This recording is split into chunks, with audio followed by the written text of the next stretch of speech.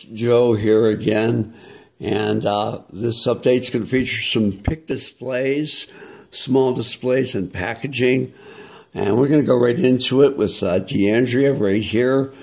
D'Andrea handmade genuine tortoise shell with the old DA logo. That's probably 1950s, 60s. Really nice piece, and I actually do have the tortoise shell picks that came in it. Took me ages to get the professional pick, the Whirl of Pick, as it was called, right here. And this is about 1970. Really nice little pick card with the actual picks on it. And I featured the Gretsch card in my posts on cards. But what distinguishes this is none of the foil has deteriorated, as I've seen in virtually every Gretsch card like that. Here we have two Herco that are the same thing.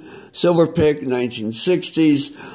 You could order these with the name of your own music store, as these two companies chose to do. Original packaging, they came in a long box, would be placed on the counter. It was only $0.25 for the container and the pick.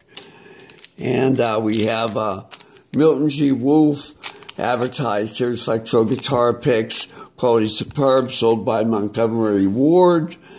And we know those were made in the Chicago area, not a D'Andrea product.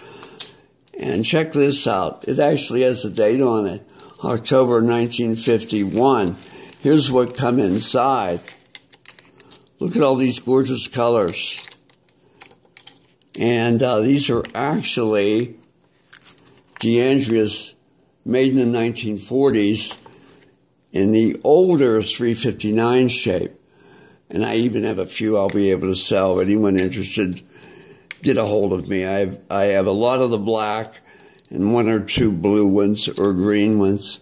So glad you joined me, and talk to you soon. Feel free to contact me. My info's in the description. Bye-bye.